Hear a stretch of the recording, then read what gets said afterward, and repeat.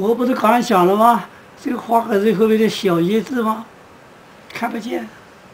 哎，看见地方，像看见地方，那你随便有有画完以后呢，旁边是点点就好了，旁边是点点就好了。哦，但是我们画画呢，知道后面两张小叶子，哦，一张小叶子。菊花的花梗子不会光光的，一定你们每一张后面的小叶子吗？只要有小叶子的地方，有时还会长出一点叶片出来，都有。哦，不会光光的，所以画完以后用淡墨给它点点就好了。哦，那么现在这一张画呢，叫做这个香菇的长瓣的菊花，香菇的长瓣菊花。好，这里为止啊。那花苞苞已经在下面，它像这个一爆开来了，爆开来慢慢就长，它就会长上去。开以后开大点，它就会超过这个花。啊，它一边开一边长的，这个菊花的特色就是这样子。下面呢就是没过法，没过法，但我们用红颜色的画啊，用黄颜色画很少。为什么呢？黄颜色本身这个色都白颜色很接近很高，所以你用黄颜色或不用遮色加这句话，画起很难看，而且每一笔都要加遮色，也很困难。加的不好，搞得一堆一塌糊涂，看不清楚。所以木瓜花呢，通常是用红颜色画比较多。红颜色红菊花油哦，红颜色菊花嘛，你也可以画浓一点，也可以画淡一点，都可以的哦。现在呢，我们就来画这个木瓜花。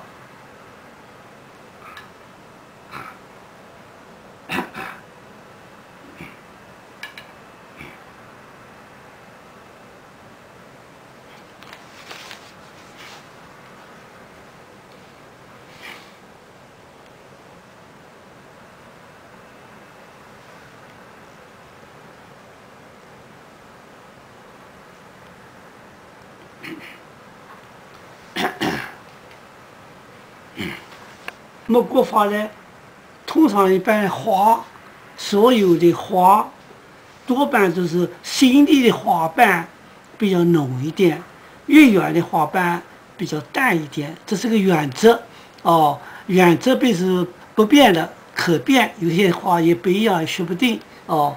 但是大概情形都这样子哦。现在我们就来画这个木瓜的菊花哦，开始了。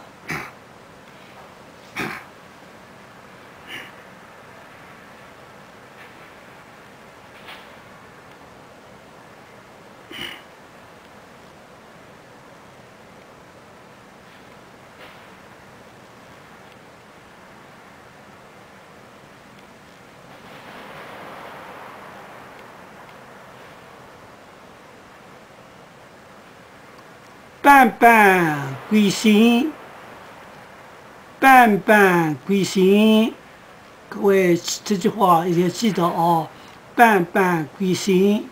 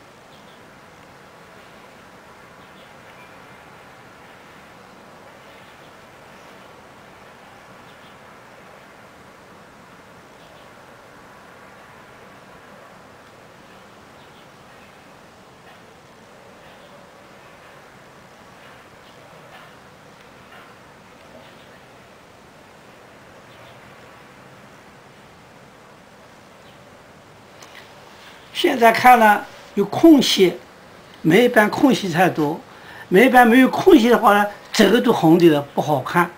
但是等一下子干了，要干不干的时候，哦，就快干的时候，可以加点红颜色涂在中心里面，就好看了。现在好像这个白的太多了，看起来不好看。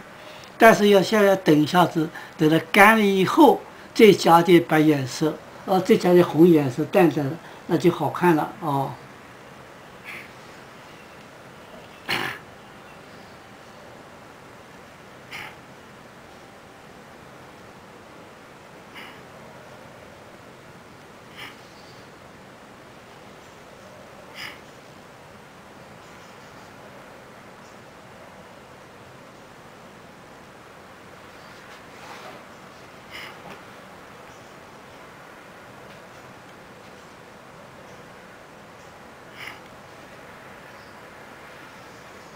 这个包包嘛，你画几个都没有关系哦。有些开好，没有开好都没有关系，哦，对你多画几个都没有关系。